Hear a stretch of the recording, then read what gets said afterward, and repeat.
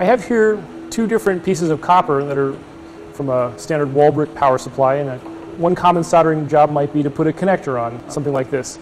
Now this piece of wire has been stripped and sitting out in the air for a long time, and I wanted you to see how it looks when compared with something that's just recently stripped.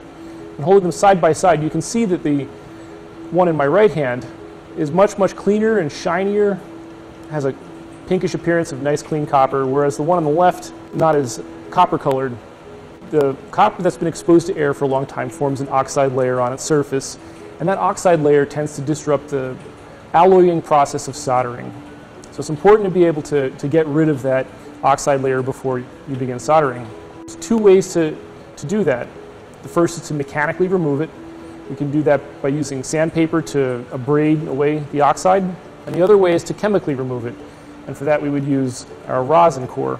So let me show you how it looks when we tin solder to the clean copper wire. Begin by adding some rosin, placing it in our vise, and heating it with our iron. You can see the smoke forming as the flux burns off.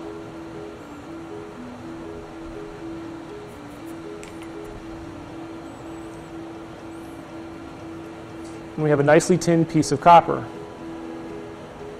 Now if we try to do the same process with the oxidized copper, we're going to run into trouble. Add our flux. Okay, here we go. Now as we heat the joint, see that our solder still tries to find its way in there. It doesn't make quite the same contact that we had with the other. Just for comparison, we'll hold them side by side. We see little bits of brown left over. That's copper that hasn't been properly soldered. And the reason for that is the oxides that have formed on its surface that tend to disrupt that alloying process. So in order to make a better solder joint, what we need to do is we need to remove that oxide layer. What we'll do is we'll cut a new piece of wire, strip,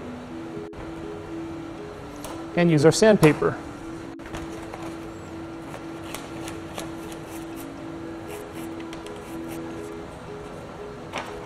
Twisting the wire, adding our flux,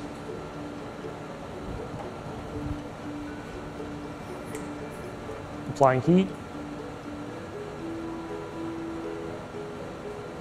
and our solder wicks its way in between the copper wires for a nice, clean, tinned copper wire. And there you have it.